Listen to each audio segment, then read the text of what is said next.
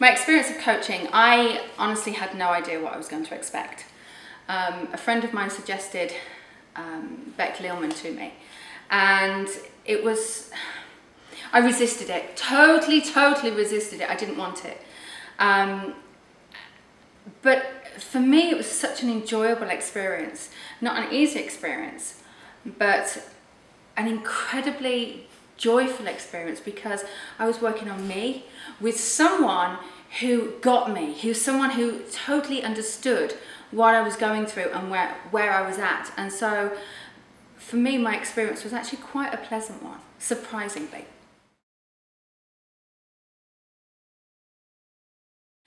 It surprised me because, you know, when you're churning up all of this stuff that you're going through, and you're going through so much stuff, I was anyway, the last thing you want to do is face it. The last thing you want to do is acknowledge that maybe you have to change in some way, or maybe you have to change your life in some aspects. And so it was scary.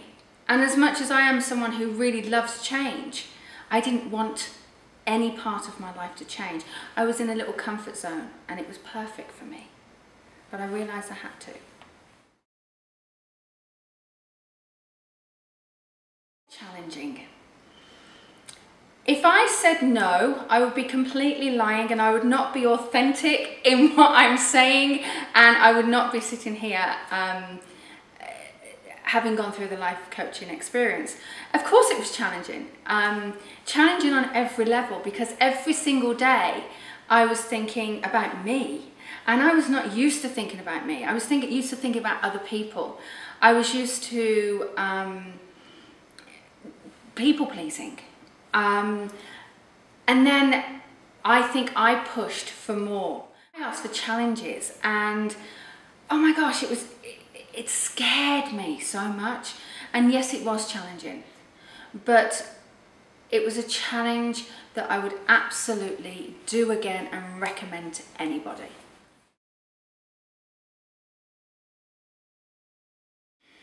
Transformative coaching was not what I expected. I don't think I knew what I was going to expect.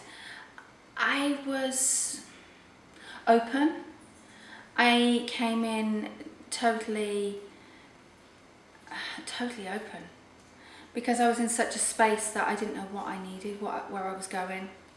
And quite frankly, I had 2 weeks to make a decision. I remember speaking to Beck and saying, I have 2 weeks. And I'm sure she laughed. I'm sure she laughed and went, okay. And she asked me to make a 3-month commitment to her. And I did. And it was just after the initial consultation. I didn't know what to expect. And after being on the phone call with just, you know, for a short period of time, I knew I resonated. It was just a perfect mold, a perfect fit for me. But I wasn't sure what I was expecting, but it certainly wasn't anything that I envisaged it to look like. And I wasn't expecting her to be that accessible. That is the thing that really was powerful to me. I wasn't expecting her to be so accessible. I just wanted to brain dump, and brain dumping was my way of journaling. And so I would brain dump to her, and she'd read my brain dumping. I'm like, you don't need to read this. But she'd read it and then comment on it. And I'm like, wow, she gets it. And books and tools and just challenges that were set along the way were up to me to do them. But it was amazing. And I think that's what shocked me about the coaching, was all of those tools that were given to me and how accessible she was, because to me that's absolutely invaluable.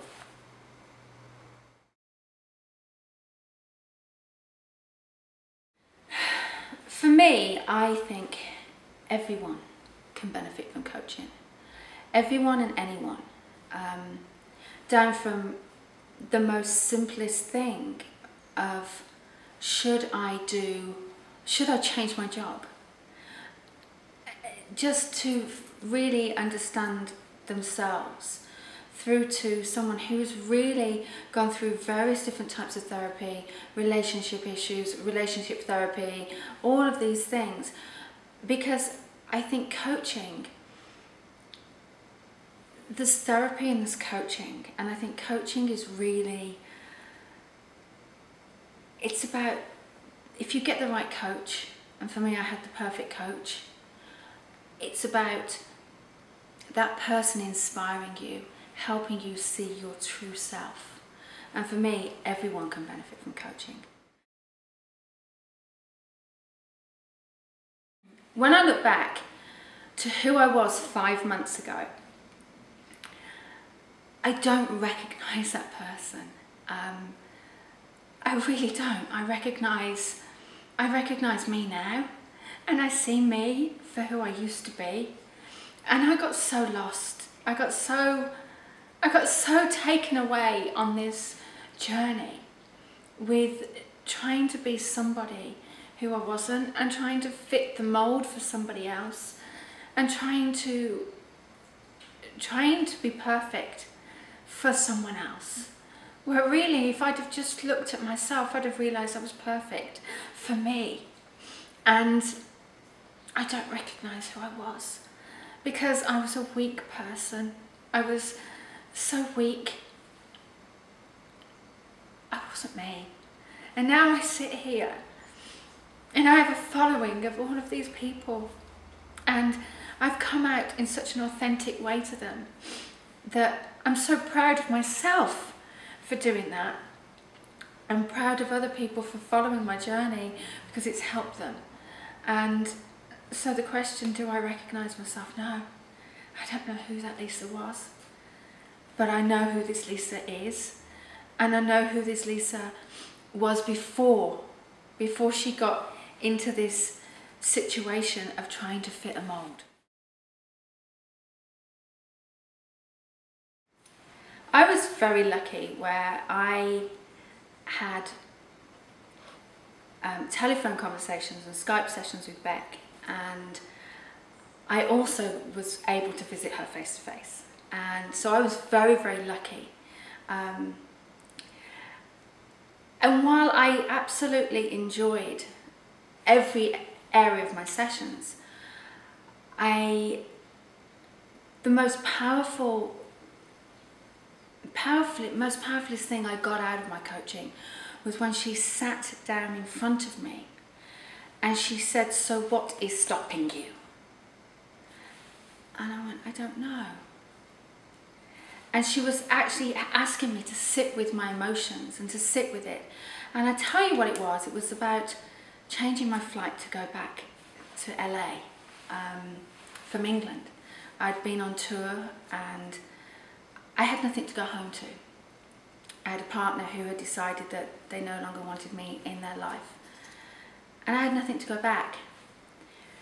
And she said, "There's nothing stopping you. Why don't you just change your flight and stay?" And she set me that challenge, and to me that was the most challenging thing that ever happened. But the way she came across with it, like nurtured me, held my hand, showed me that it was actually going to be okay. It was okay. And it was okay to have these feelings of, oh my God, I can't do it. And even down to making a phone call to Virgin Atlantic, going, and I just wanted to put the phone down. But I didn't, because I kept thinking, well, so what? There's nothing home for me. I have Charlie here. I'm okay, I'm safe, and it is about me. And I think the most challenging thing that I found was that I had to be selfish. And she taught me it was okay to be selfish.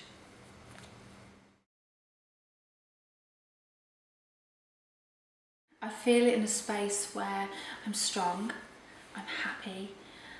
I finally made big changes. I stepped away from my partner after quite a real difficult breakup, and it was difficult, and my heart still breaks for it. But I sit here knowing that I am true, I am honest, I believe in myself. And now I sit here and I know who I am. I've been authentic with my fans, my friends. I've told them things. And even when I still get times where I think in my head, I think back and say, what would Beck say? What would Beck say to me now? And so I do it. And then I get the books that she's suggested and I start reading passages. And I just look back. There have been so many times where I've wanted to go back into that relationship, but I knew I couldn't, because I couldn't be me. And I couldn't feel like I was being authentic. And here I am authentic. I'm happy that I'm being me and people see me. I'm an open book. And what I discovered in the old Lisa, the Lisa that I don't want to see again, was that I didn't like myself. And now I can actually sit here and say, I really like myself. I'm a good person. And actually, I pretty much love myself. And it wasn't what I was expecting. But for me, I think it changed every week. I don't think I knew what was going to happen. And we just went with the flow. But it was an amazing experience.